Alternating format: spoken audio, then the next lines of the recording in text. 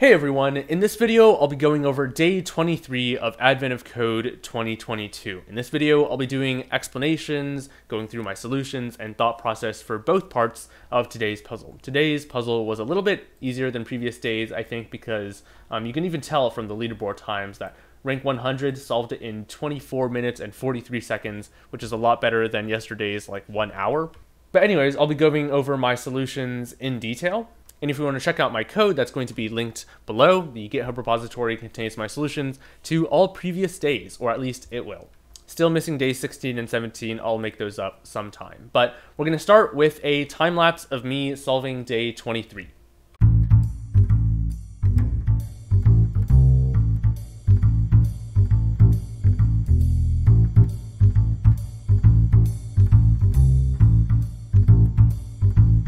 Okay, today was a fairly straightforward rules processing simulation day, a nice break from the difficult algorithmic problems we've gotten on previous days, but I'll go through the puzzles in detail in this video.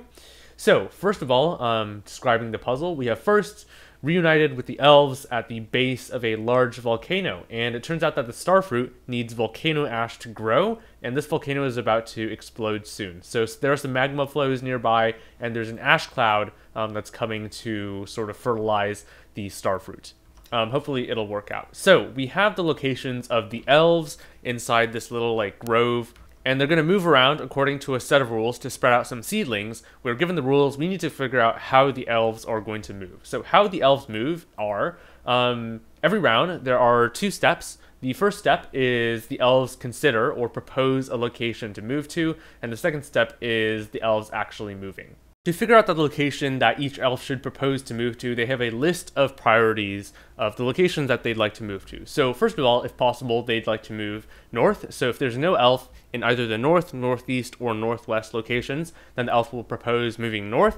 If there's no elf in the south, southwest, or southeast locations, the elf will propose moving south. Similarly, for west, it scans along each of those 3 squares along the western adjacent blocks, and if there are no elves there, it proposes moving west. Same for east, it scans east, northeast, and southeast.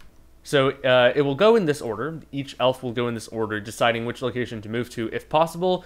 I don't think the puzzle really details what happens if none of these 4 options are available, but I think we can just assume that each option is available. Another catch to note, which I actually messed up while I was coding and caused me a few minutes of debugging, was if there are no elves, if there are no adjacent elves around the current elf, then they don't propose anywhere to move to. So any isolated elves will just stop moving entirely, and the reason for this is because they want to spread out the seedlings far enough. They don't want to be too close together when they scatter the starfruit seeds. So the elves, each elf now has a location that they propose to move in. Now they need to actually move in those locations. So the trouble might be that 2 elves might propose moving in the same direction. For example, if we have 2 elves like this and they both propose moving in that direction, then they will bump into each other, and that's not allowed. So each elf will only move to their proposed location if there are no other elves proposing to move to that location. We already know that that location will be immediately unoccupied because like we check in that direction first to see that it is unfilled. But some other elves might propose moving in that direction too, so we need to prevent that from happening. So in that case, none of the elves move if there is a shared proposal location.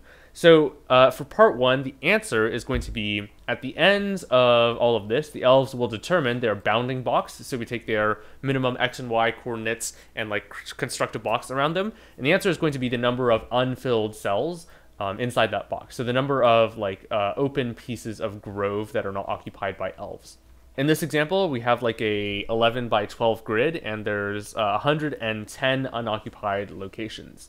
Okay, so to actually put this in code, it's not terribly difficult. The first thing I did was encode each of the directions as an integer from 1 to 8, because there are 8 adjacent squares around each elf. And these are going to be locations 0, 1, 2, 3, 4, 5, 6, 7, 8. 0 is going to be east, 1 is going to be northeast, 2 is going to be north, 3 northwest, 4 west, 5 southwest, 6 south, and 7 southeast. So this is basically starting from that direction and working our way around counterclockwise. You can see that's encoded in this array over here called DIRs. And if you did if you did yesterday's puzzle, or you watched my video, you'll know that encoding this correctly is pretty important. So anyways, these are all just vectors describing the change in row and column when moving in a given direction. Now we have this checks array, which basically is just the list of priorities that each elf wants to move in. The first element in this list is going to be the directions that the elf wants to check to make sure that they're unoccupied. And the second element in the list is the direction that the elf will move in. So these are north, south, east, and west, I believe. Let's just double check that. Sorry, it is north, south, west, and east. So that's 2, 6, 4, and 0. Oh, by the way, one thing I missed, at the end of every round, after the elves have finished moving, they will update their proposal priorities. So north will instead become the last priority, and each elf will try to move south first. And then after that round, the south will move down, and west will instead be the priority. So once we have those two things in our code, we can just parse the input. I mean, this is pretty standard. We just go through all of the rows and columns, record their coordinates. If that cell has a pound sign in it, then we can add it to the set. I'm recording everything in a set instead of like a two-dimensional array because I didn't want to have to deal with the bounds of a 2D array and just make it giant. Instead, using a set is a lot easier because we have a finite number of elves. So the size of this set is going to be bounded, while the size of an array that contains zeros or ones for whether each location is filled by an elf, that is not necessarily going to be that tightly bounded. Okay, so we're going to simulate 10 rounds here. I think I forgot to mention that. We are going to simulate 10 rounds of this, so stage 1, stage 2, stage 1, stage 2, 10 times, and figure out the number of unfilled squares. So let's take a look at this. Oh yeah, this function up here is just for debugging. We don't need to look at that. Okay, so we're going to loop through all the elves and put their proposed moving locations into this dictionary. So looking at all the elves, we're going to first check if it has any neighbors. And to see if it has any neighbors, we just look at all of those 8 cells. If any of those contain an elf, then we can go ahead. Otherwise, if it's fully alone, then we can just stop. So now we can assume that this elf has at least one neighbor, and it will choose a location to propose to move to.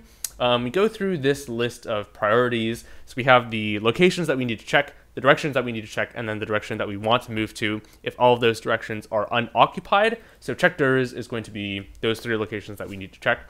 For each of those directions, we're going to get the vector that is associated with moving in that direction. We're going to check if the square in that direction is filled. If it is, then we are not good to move inside this proposal, or rather this like thing within the list of priorities, and we can break.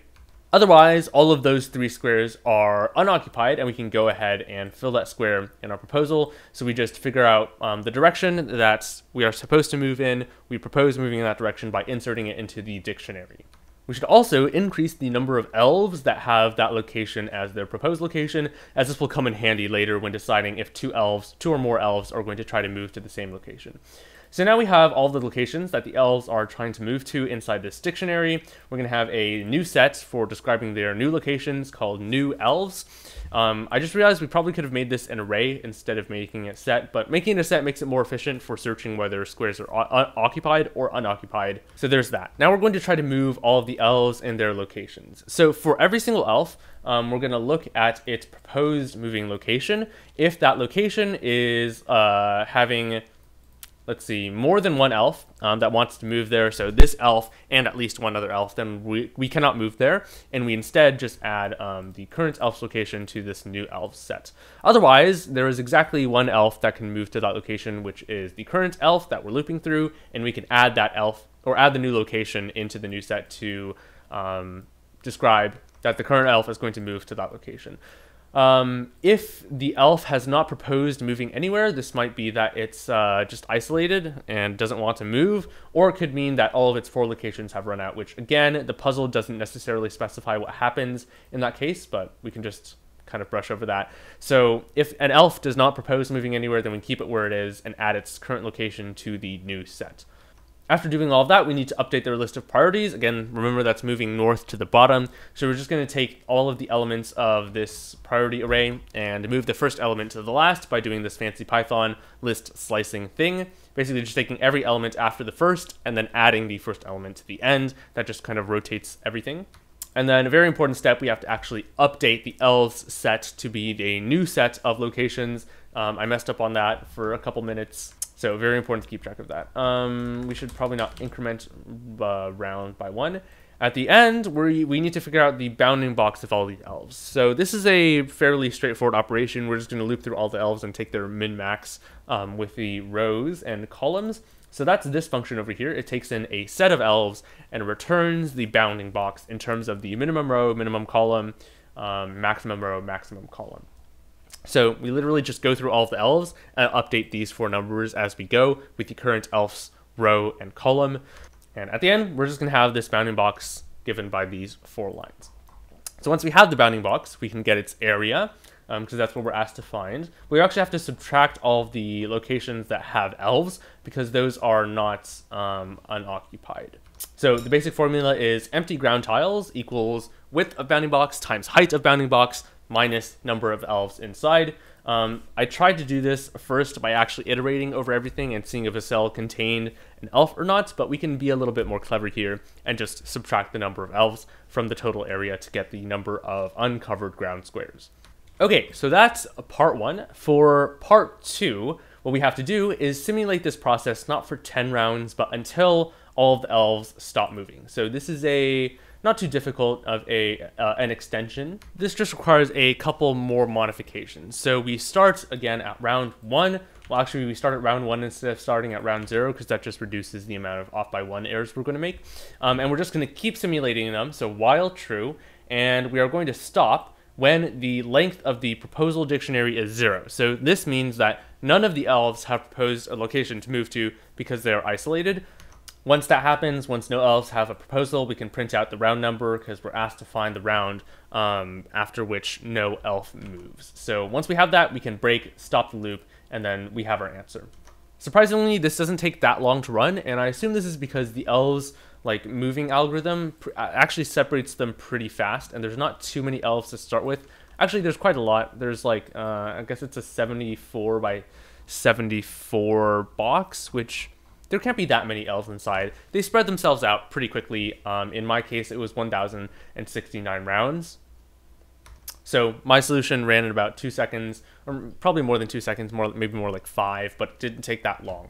All right, and that's it for day 23. It was nice to get a little break from those difficult algorithmic puzzles that took hours to solve in the previous few days. It was nice to have something easy and just relax for a little bit. So hope this video was helpful. If you have any questions, comments, or feedback, feel free to leave that down below. As always, my code is going to be in the description if you want to check that out, so check out that link. And that's pretty much it. We're almost at the end here, so I'll see you tomorrow for day 24. Thanks for watching.